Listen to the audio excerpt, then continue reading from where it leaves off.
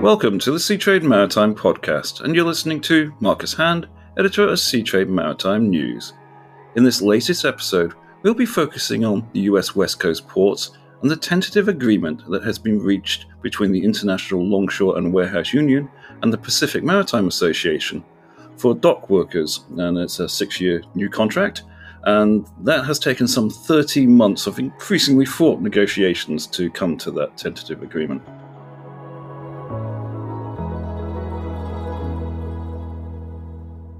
Joining us to discuss what happens next is Peter Sand, Chief Analyst with Xeneta. Before we delve into today's topic, Peter, could you briefly introduce yourself and Xeneta and why this situation with US West Coast ports has been of such interest to you and your organization? Absolutely, Marcus. Good of you to get in touch because I think this is a pressing area of interest for all with vested interest in global supply chains, including, of course, also essential for Xeneta, our key customers, the world's largest shippers, those with very complex supply chains, those that need always the best possible intelligence to make smart decision making, right? So in essence, that's what we are all about at Xeneta. We are the world's leading benchmarking platform for ocean freight and air freight rates. We also do market intelligence, and that's basically what this is all about, trying to untangle all the knowns and unknowns from each other. Try also to put words to the unknown unknowns, because there is always something coming next. I mean, this has been troubling us for some 13 months, and even in the lead up to that. So basically since dawn of 2022, it's been an issue for shippers to handle, a risk for them to manage. And I think right now, when we look at a tentative agreement, we still know no details about that. We still also know that it's subject to ratification. So I think it's important to still be aware of where are we right now. What kind of, obstacles do we need to clear out before we can once again see cargo flowing in the vital supply chains in and out of the key and essential US West Coast ports? So I think in essence, we all need to know more. And while operating in this vacuum, of course, we need to apply our brains to see through the mist and come up with qualified guesses on how long will it take to unwind the problems that we have right here, right now, and when will we get through it. Fingers crossed, with a signed agreement. Thanks, Peter. Well, I think what I'm hoping you can help our listeners with is actually seeing through some of that mist with some of those unknowns that you mentioned there. As you say, we don't know the details of this tentative agreement between the ILWU and the PMA. But perhaps you could explain why, therefore, this tentative agreement is so significant to shippers, and the supply chain, and that it has at least finally got to this stage. In all essence, this is the main gateway for Asian imports into North America and to US, mostly, of course. And even though the trend have been very clear for many years, not only due to the recurring disruptions from the 7-year repeating discussions that always bring obstacles around, but we right now see, development where some 2/3 of all Asian imports were getting into America via the US West Coast ports. And soon we will see only half of that. Shippers are literally fed up with this. I think also to some extent carriers are, even though they probably also could benefit from more disruptions around in the current freight market environment, because I think it's no hidden secret that the more poorly you can deploy nominal fleet into the market, the higher the rates, spot as well as long term. So there are always, contradicting interests in a crisis like this. But I think if we nail down just the 2 weeks that have recently passed, where things really soured in the negotiating room, I think they were sitting somewhere in San Francisco dealing this. But we have definitely seen also the impact right on the waterfront of U.S. West Coast ports, where we had approximately 50 ships waiting to call 2 weeks ago, and we right now see approximately 75. So that's an increase of 50% in only 2 weeks. And this is just an average size ship calling a U.S. West Coast port with around 8,000 TEUs, at least of nominal capacity. So with railways also not accepting bookings for U.S. exports, this has really hurt shippers, exporters, as well as importers.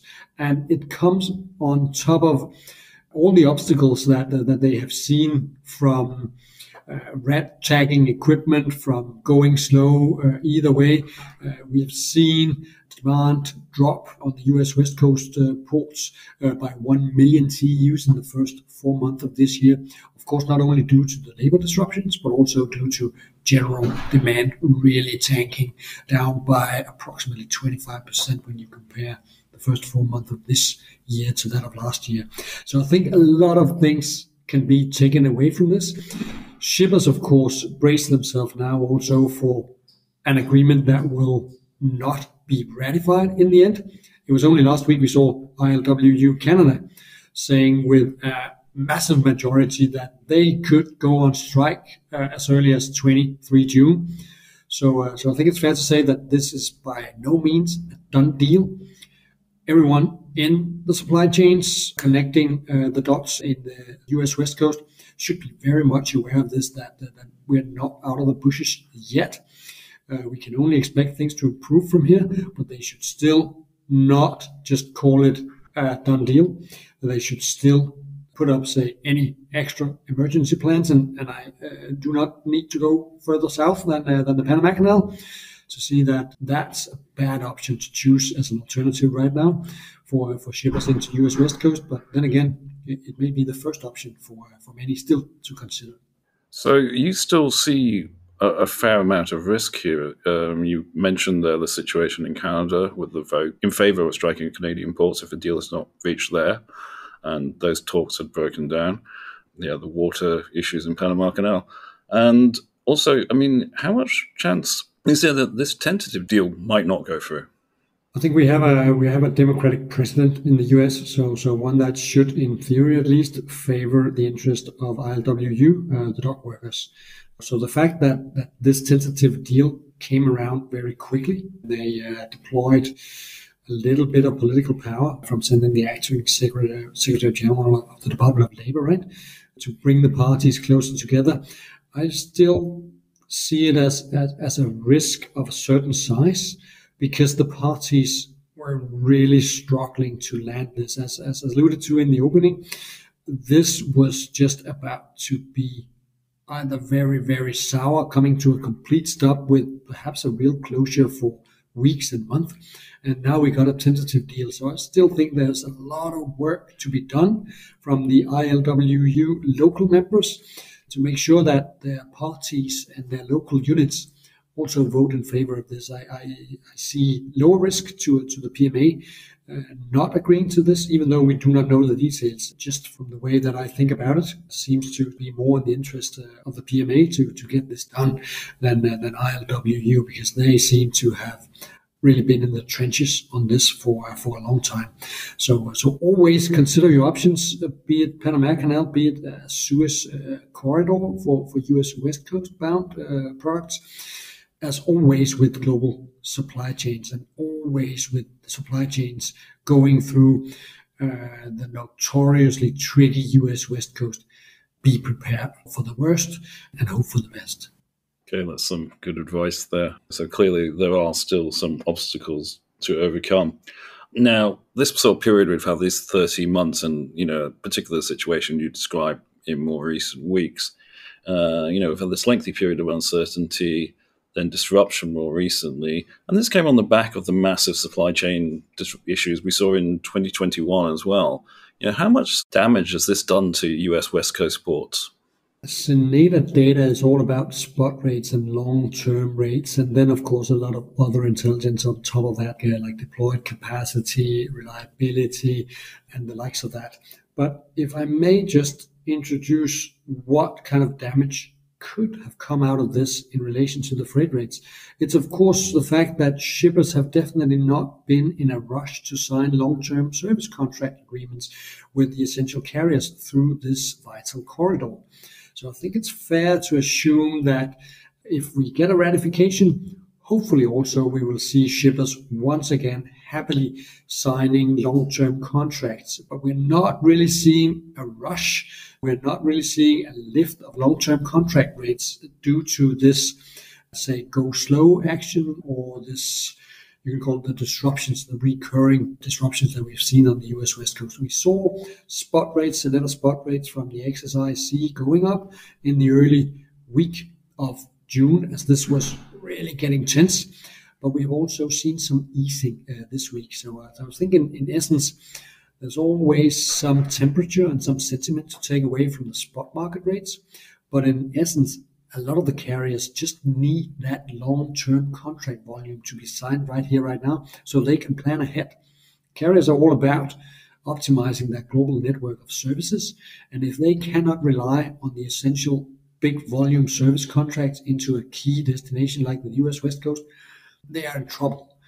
So I think for all parties, for the shippers, but certainly also for the carriers, something of a quiet period now, potentially at least for the next 5 years before negotiations start for the next contract.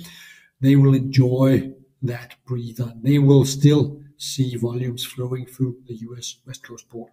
But since this has also been going on for 13 months, and then some, as I alluded to, it's basically a year and a half. And shippers have found new ways. They have found new corridors to getting their goods into where customers need it, to where warehouses are placed. And they have worked through not only the obstacles during the COVID years, where we saw 125 ships being anchored outside the essential ports, mostly San Pedro Bay complex. So they have found new ways. So obviously, they will fight to get their volumes back at the ports on the US West Coast, but it's a little bit against the tide. I mean, they have pushed volumes through the US East Coast ports now. They have dealt with that very well. They have actually scaled up their capacity over the past decade to actually handle a situation like this one. They know it would come around with a certain certainty, with negotiations being in trouble every single time around. And they have just been scaling up, getting those cranes in, building those bigger terminals and ports. And yet they were overwhelmed too. But at least they proved the point that they can bring in cargo, perhaps even to a smarter way than the US West Coast ports have done so in the past. So I see a trend, especially the Asian goods have trended down from being only US West Coast to definitely being very much also US East Coast and US Gulf Coast. So you've got that situation where shippers have rerouted their shipments. You've got the infrastructure on the US East Coast. Today I've seen some very sort of positive messages from the likes of Gene Soroka, the executive director of the Port of Los Angeles, about winning business back. But how easy or how difficult is it going to be to persuade the shipping lines and the customers, the shippers, to bring those services back? I think the one thing that I will look out for when eventually the details of this agreement will get out in the open is to what extent the PMA were successful in promoting and bringing more automation around. I think in essence that is inevitable to be around to a larger scale than what we see right now, because it also builds, you can say, resilience in a port complex like this, the more you have in terms of automated terminals. I know that no automated terminals are fully autonomous. That's not what it's all about. But it's about making sure that cargo can flow in and out of the port as smooth as possible. Let alone, of course, also having the right, gate in and gate out opening times, having the right amount of trucks available and truckers getting in and out. Also 24/7 to a lot of people. It was perhaps a little bit mind-blowing to hear that during the COVID years, it all of a sudden occurred to the average Joe that movements were not made 24/7. We could still move boxes out of the port complexes in the middle of the night if need be, but the agreements did not open up for it. So I think there's still vast amounts of improvements inside the ports, as well as the connectivity between the port and hinterland, very critical as well. So I think the likes of Gene Soroka and the likes of Mario Cordero will definitely be out now. They're trumpeting the horn, saying that this deal is as good as it gets. So bring back your cargo, bring back your volume ASAP. We will handle it to an even better standard than what we have ever done. Time will tell if they're capable of doing that, but at least that is what we will hear from those two guys and the rest of the ports, of course, on the US West Coast in the coming weeks and months. So a lot of it's actually going to hinge on what's in this agreement, but none of us actually know what's in it yet, and how much that enables the ports to go forward with automation and become more efficient, which has been a long-standing problem for those key gateway terminals. I think also not only bringing much needed update to all the port facilities, realizing also that automation is not necessarily only faster. In many instances, a skilled crane operator is faster than any automated crane can be. But I think it brings that certain amount of resilience and certainty around. And if we are also just paying a little bit of attention to what kind of date are we recording at? We're recording mid-June. And normally Q3 would bring around a record number of boxes into the US West Coast port because a traditional season is just around the corner. I think that was perhaps also something that the two parties could agree on when closing this tentative agreement. They simply had to make it to whatever peak season come around. In Xeneta, we do not expect a massive flow of cargo. Simply, the market is not there. Shippers do not need extra inventories on top of what they already got. But from a port perspective, I think they better be prepared for peak season in whichever form it could come around, because if they lost out on successive peak seasons, they perhaps would lose even more essential volumes than they already have done in the past 18 months, with redirecting cargo through Vancouver, through Manzanillo, through Virginia, or New York, New Jersey. So essentially, make sure that you're prepared, and I think it's game on. You need to deliver from a port perspective, the service, and exceed the expectations of the service levels required and asked for by the shippers. Nothing short of that will be satisfactory in order to see, okay, now we are moving into the next phase. Now we're moving into a much more quiet and much more steady level of goods flowing into US West Coast ports. So yes, that peak season is going to, or whatever form it takes, is going to be very interesting to watch. And I'm sure that yourselves at Xeneta will be putting out lots of data about that, which I'm sure we'll also be writing about on Seatrade Maritime News. Now, this is a tentative agreement, but hopefully this situation has or will be resolved on the US West Coast and things will start to go back to normal. Just to round this up, are there other sort of key issues with the supply chain in the next few months coming up that shippers should be watching for? I think if we stick to the Americas, for sure, the low water level that has made draft restrictions tighter in the Panama Canal is one thing to watch out for. I think the potential of this being of huge disruption for shippers via that corridor is high. It may just be that the second half of 2023 will not be, say, hugely damaging, but if we do not get the water expected into the watershed in the second half of this year, we will really get into a challenging 2024. Be aware that, it's time for another round of El Nino, meaning that we may not get what we need in terms of water into the shed. So I think it's one of the short-term as well as long-term disruptors of supply chains, at least for North American shippers, the water level in Panama. So watch out for that as it evolves. And if there's another aspect of the global markets that I would love to hint to as well positively, I think what we're seeing now with the American Central Bank not hiking interest rates following 10 successive hikes, that's positive. Inflation is coming down. It's potentially Well, at least relatively, this is an improvement from a bad situation. But we do not need to look further than China to see also that they are struggling in China. That will, of course, also impact the wider Asian region, intra-Asian market being the biggest of them all, China naturally being the driver.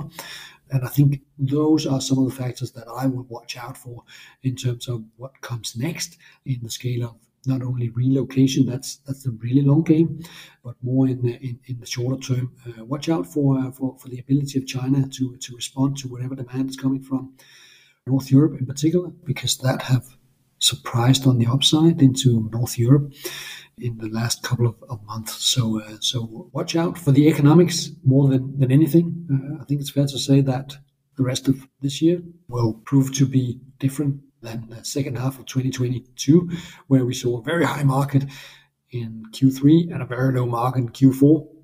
Expect more stability, I would say, for the second half, but still, of course, check out the volatility in the spot freight rates that are being offered by the freight forwarders and the carriers to the world's shippers. And there's no better place to watch out for that than on the Xeneta platform. Great. Thank you, Peter. Those are really good things for everyone to be aware of and to watch out for, including ourselves on Seatrade Maritime News. I'd like to thank you so much for taking the time to talk to our listeners today. My pleasure. Thanks for having me. And that's all we've got time for on this episode of the Seatrade Maritime Podcast. Thank you for listening, and please make sure you subscribe on the app of your choice to make sure you never miss an episode. Until the next episode of the Seatrade Maritime Podcast, stay safe.